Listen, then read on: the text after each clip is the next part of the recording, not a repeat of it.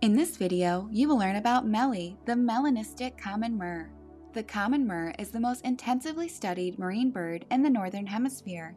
They are fish-eating seabirds that nest on cliffs in large colonies. During the summer, when they are in their breeding plumage, their underparts are mostly white and their upper parts are dark brown. Melanism is when pigments are observed in places where they normally do not occur, such as on their underparts. Melanism is much less common than other color abnormalities in birds. There have only been 6 completely melanistic individuals on record. To the best of our knowledge, these USGS observations are the 7th published record of a completely melanistic common murre, and the first to be observed across multiple years occupying the same nest site.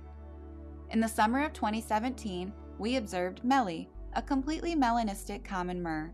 Mele was found on Gull Island in Kachemak Bay, Alaska.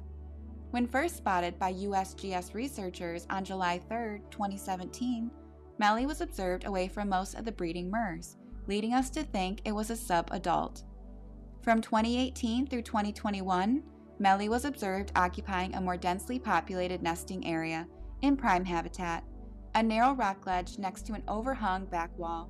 They had likely established a breeding territory in 2018, consistent with first-time breeders of 3 to 7 years of age. Here, you can see Mele holding a display fish, which can indicate breeding, as adults feed their chicks whole fish at their nesting site. Plumage abnormalities such as melanism can influence an individual's fitness and survival, as they receive fewer benefits of camouflage. However, it is possible for a melanistic individual to lead a normal life. Due to a high nest site fidelity observed in murres, Mele may supply insights into murre behavior or at least show whether color aberrant murres are treated differently.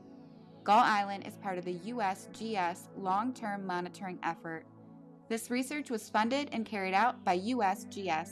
Thanks for watching!